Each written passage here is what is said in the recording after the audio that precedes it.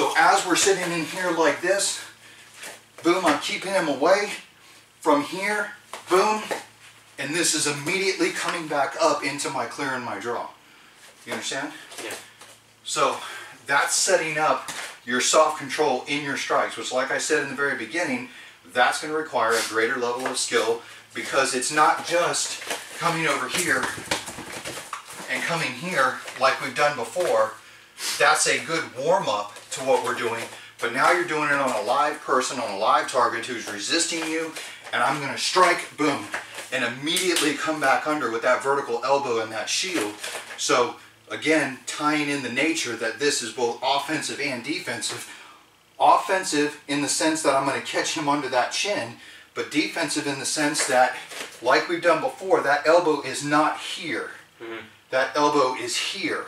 I should be blocking him out so that I don't end up getting caught with anything, particularly because this hand, once this comes up, this hand is open, right? It's going to be free to strike. So as we're sitting in here, elbow here, this comes immediately under, and then just like before, whenever I fire this elbow, it's boom and driving. Okay? Okay, so remember, if my elbow is up, instead of pulling back, as soon as I pull back, pressure is off of him. Mm-hmm. So he has the opportunity to re-engage me. So as I'm here, it's better if I unfold and I start cutting the angle like Sean did, so that at least I keep pressure. So as we're sitting here, I've got pressure moving back, but instead of doing this to redirect, it's in that interim that you're going to close distance on me. Not to mention the fact, notice what's happening with my head and my shoulders.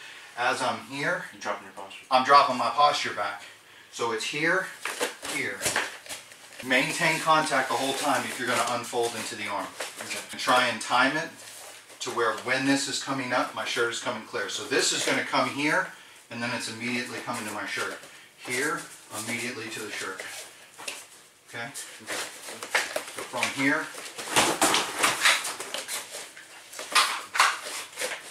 so that same process, like I come through here, like if we're going into that takedown version, so I need you to step hard, so I got to pull hard.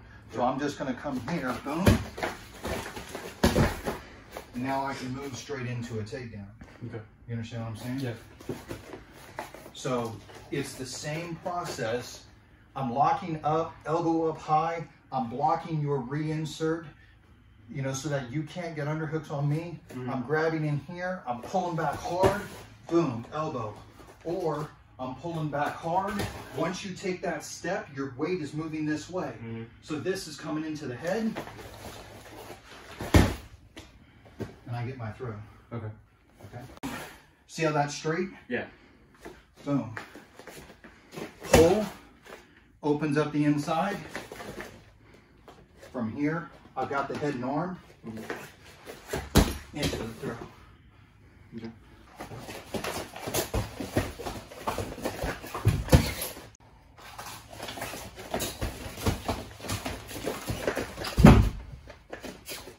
So you're tying your strikes into your clinch. You're moving from that hard control into soft control into strikes. Now, what would be a time at which that we might do this?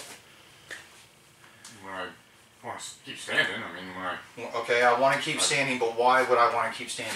I don't know what's around me or people, how many guys he's got or... Okay, so let's say you and I are in here. We're outside of a movie theater or something like that. You said that Star Wars episodes 7 and 8 were good, and I know that they're not. So we're fighting, right? So we're in this type situation, and all of a sudden, Seth starts walking over. You know, he's like, hey, and he starts walking over like he's going to intervene in the fight.